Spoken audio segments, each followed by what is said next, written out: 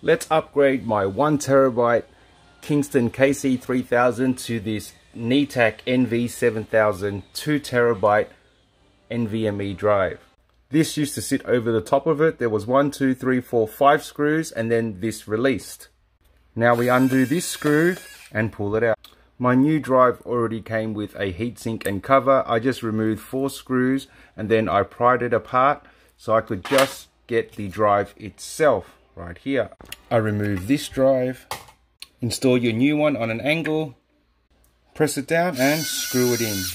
Perfect. Before you reinstall everything, make sure you test it to ensure that it actually works.